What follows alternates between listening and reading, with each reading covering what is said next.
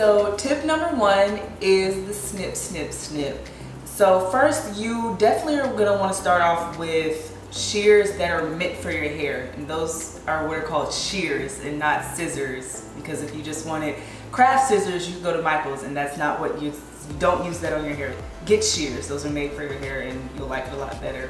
So for 2020, we're gonna all go get our shears. You're gonna get your shears, I'm gonna get my shears, and we're gonna get rid of those last 4 years. We're gonna get rid of the last couple months.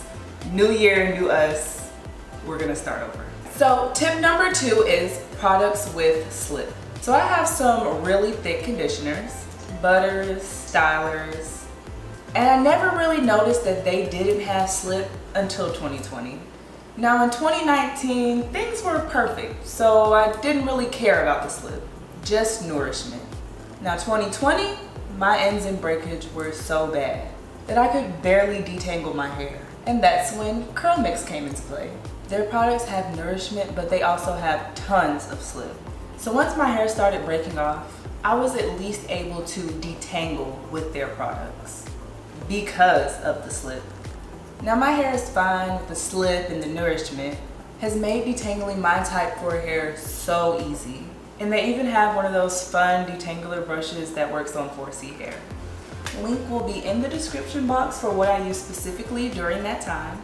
So tip number three is making sure that you deep condition. Make sure that there's a deep conditioner in your routine so that you're making time to detangle your hair, to get in it and make sure that there's no knots, there's no tangles, and make sure that it's a deep conditioner that has a lot of slips like the CurlMix products. But if you deep condition like you're supposed to, which is after shampooing and before styling, then you're getting in there weekly and you're making sure that there's nothing that can get caught and broken off or too dry during the week, so you won't have the problem of breakage.